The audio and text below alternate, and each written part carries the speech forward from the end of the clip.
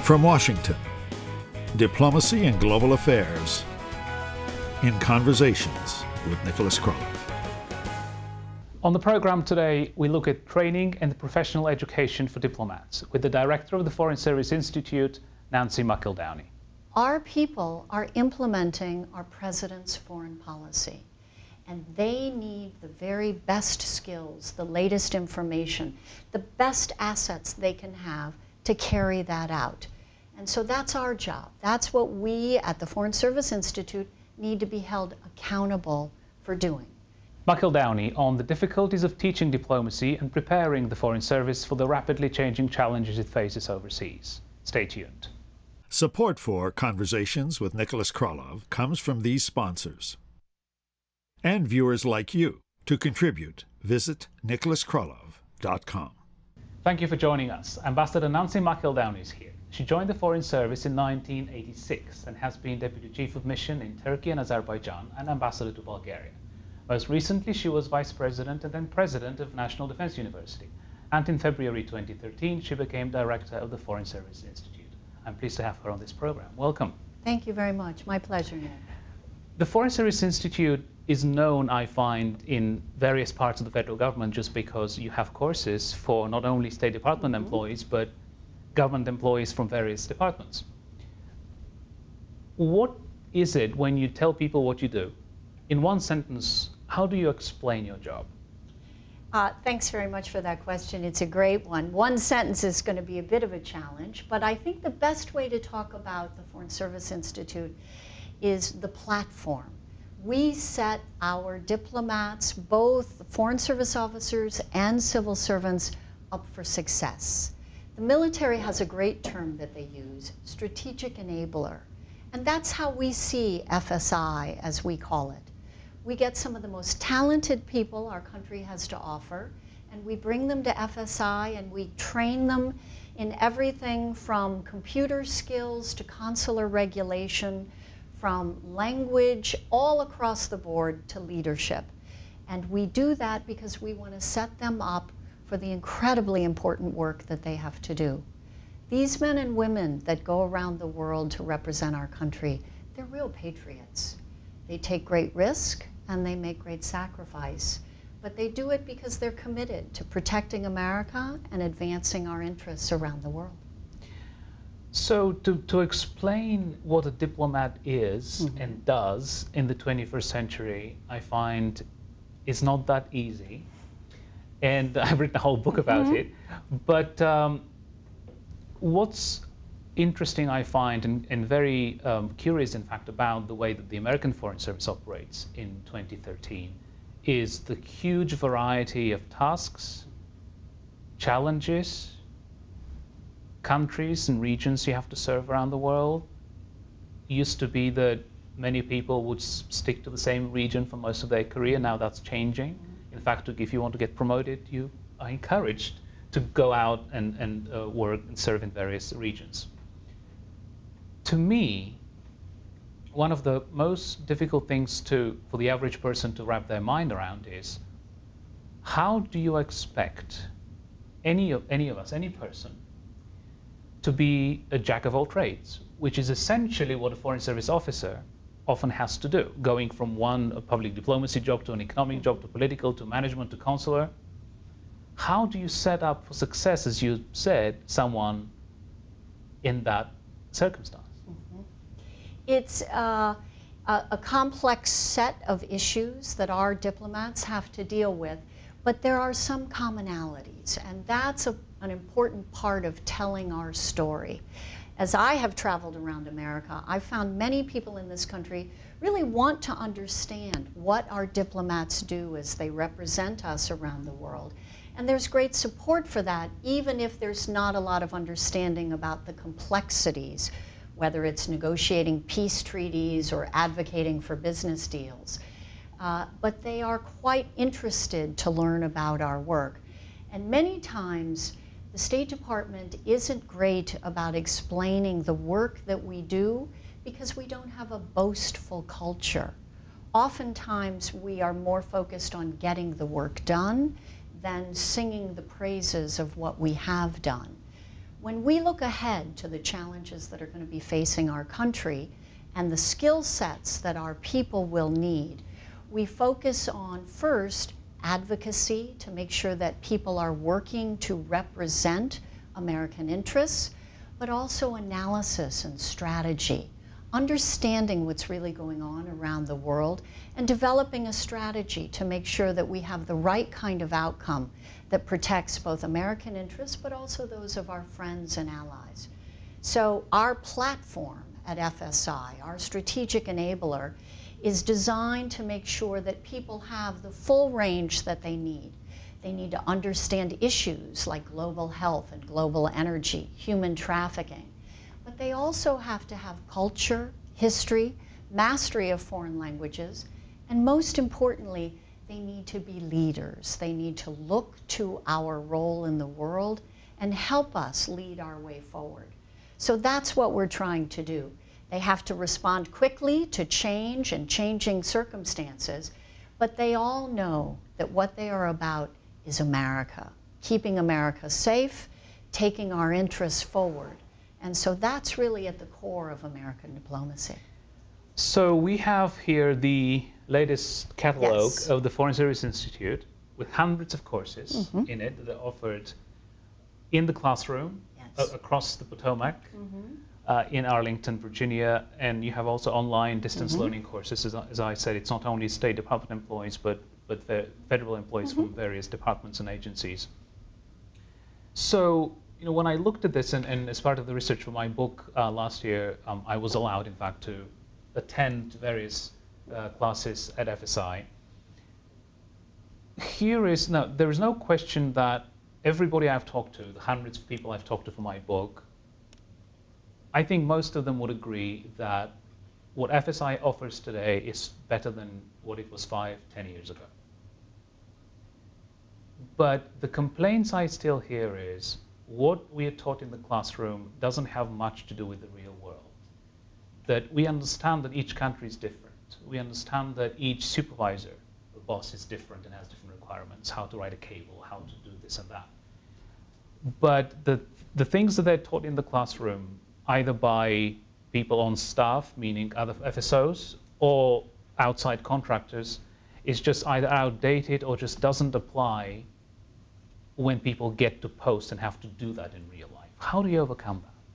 One of the ways you overcome that is by listening to the input that people give us.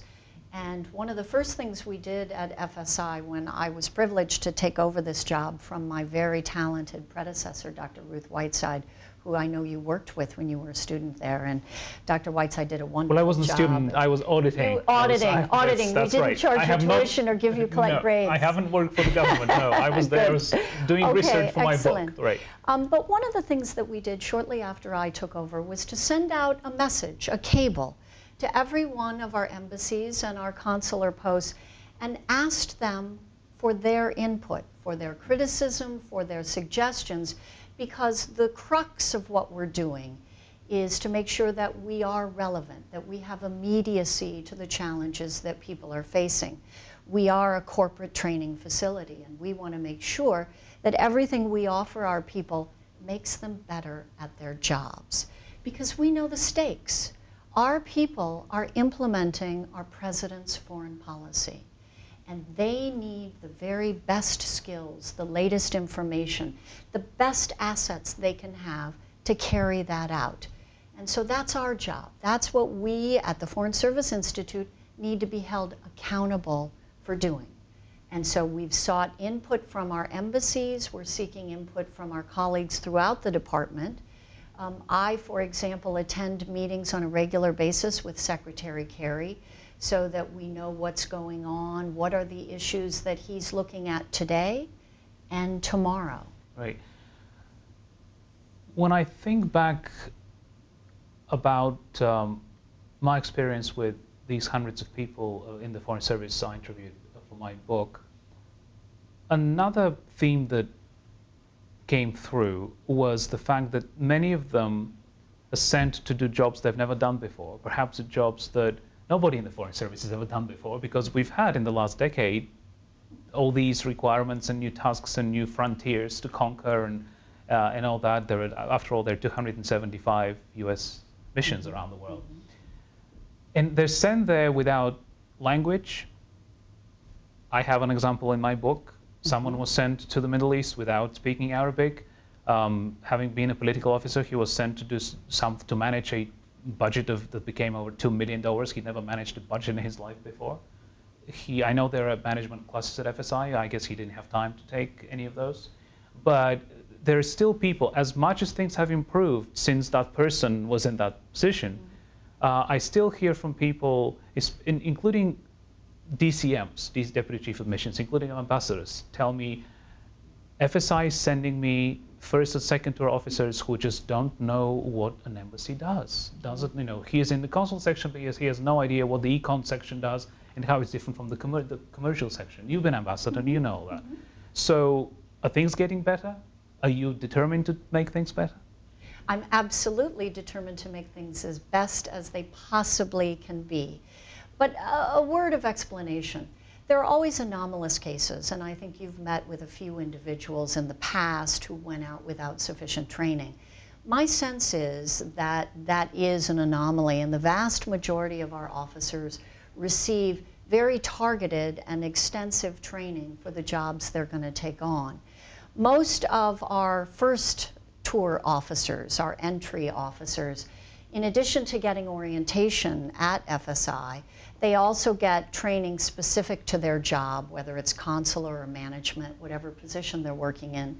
But they also get, as mandatory training, a course that we call area studies that focuses on culture, history, and politics to really orient them to where they're going.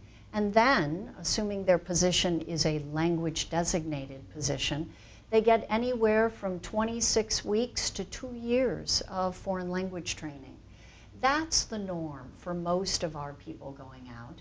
And as you know, we have a 2-year program for the hard and super hard languages where we really make sure that people have complete proficiency, mastery of a foreign language. There are many examples that we can talk about of different people, from public diplomacy officers in the Middle East who speak fluent Arabic. We have other officers, a woman who's serving in Japan, blogs in Japanese about her visits to 47 different farms all across the Japanese countryside. So these are people who have taken the essential tools that we've given them at FSI and then have really made maximum benefit, maximum advantage of those tools. That's what we want to have happen in every single case. And for officers have time to take these classes in language, right? I mean, I don't even know, did you have time to take any Bulgarian before going to Bulgaria? Unfortunately, I didn't get much time you were needed to yesterday. do Bulgarian before because the Senate confirmed me and it was time for me to get out there. Most of our officers are assigned to language training. And because they know in advance they're going to that yes, country. If you know in advance and if you've got the time to do it.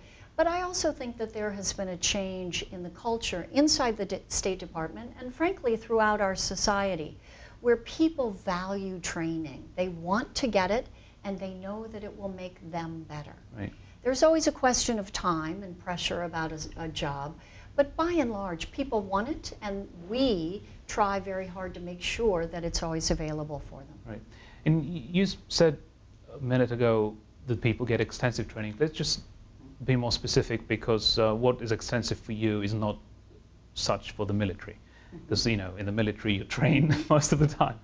But also in other countries, I find, for example, that their orientation or whatever you call that first course people take is much longer than the 5 weeks that people get here at FSI in the so-called A100 class.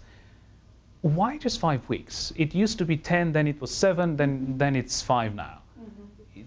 Is it a resources issue, or is it that you think people can use their time to do their own studying and self-education? Well, the current length of what we call A100, which is the introductory orientation for new Foreign Service officers, is actually 6 weeks long. We've extended it by a week, I think, since you completed your book. But what we do, it's not so much a question of counting days and hours. It's looking at what we're trying to achieve. And when we first bring people into the Foreign Service, we want to talk to them about some of the basic structures, get them ready. It's an orientation rather than a detailed training.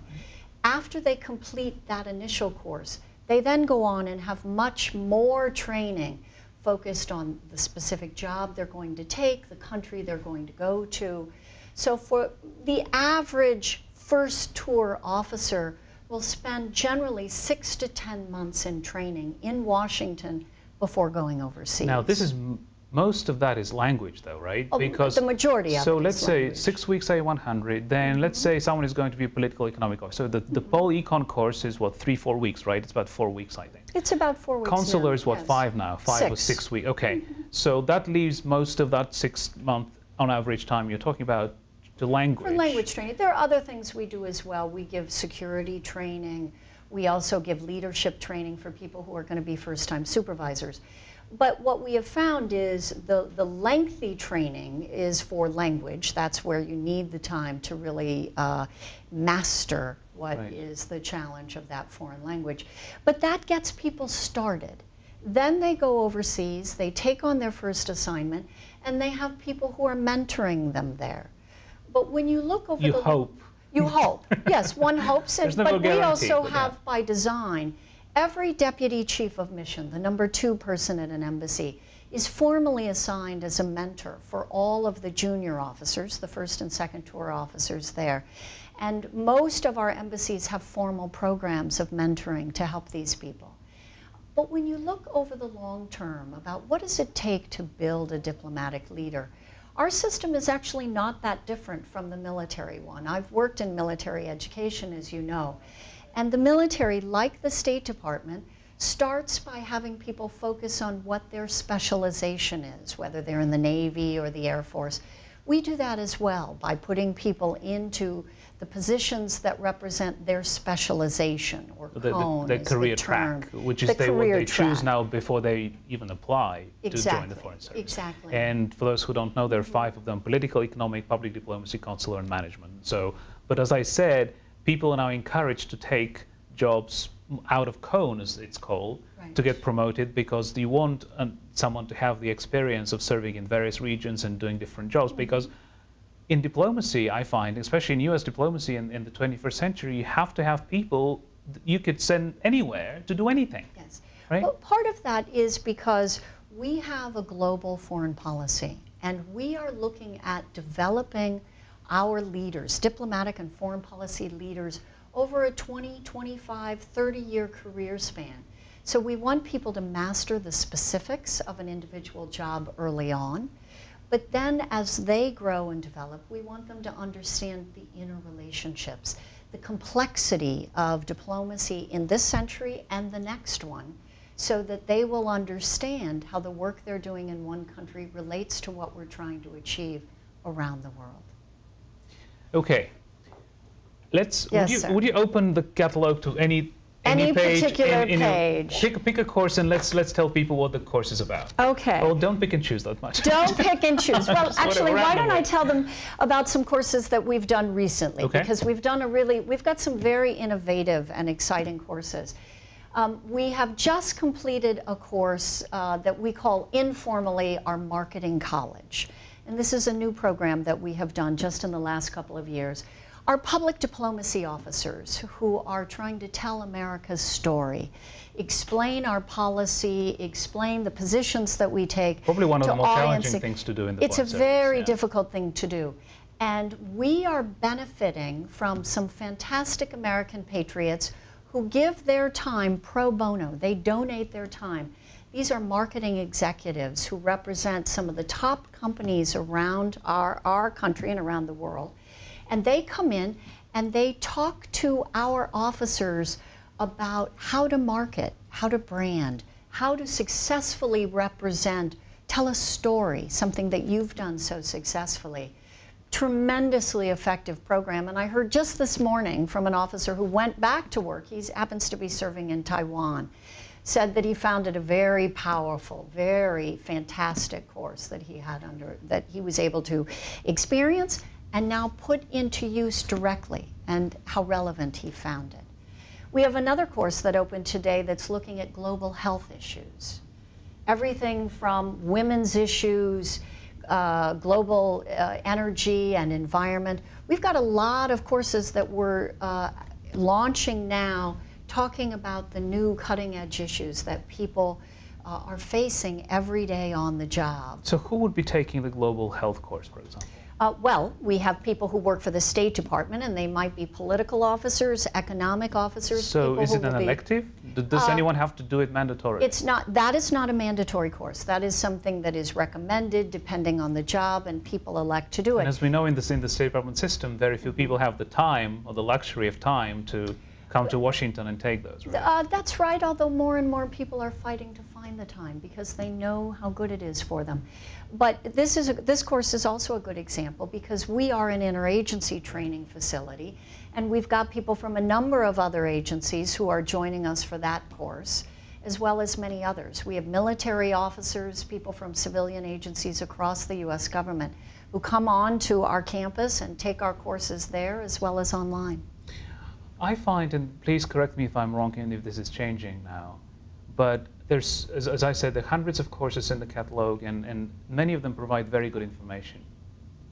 I had difficulty seeing how that information applies to what people do on the ground, to how, in other words, how do you teach an FSO, Foreign Service Officer, how to do his or her job on the ground once they arrive at the post, how to do it. Not background on global health or background on HIV/AIDS. No, specifically how you do this and this.